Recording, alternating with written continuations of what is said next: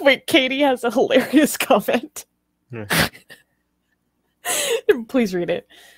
The only reason Armin is not pure evil is because he is not white, but he is. Oh, I can't say that word, but he is. I don't know if I can. I don't know what YouTube rules are, so we don't know for sure. I've been told that I can pass as white, so that's good enough. I've been told by woke people that given that I can pass as white, then I'm fair to attack. So there we go. Because that's what matters. That's what matters. Not the quality of your arguments. No. The evidence you bring forth.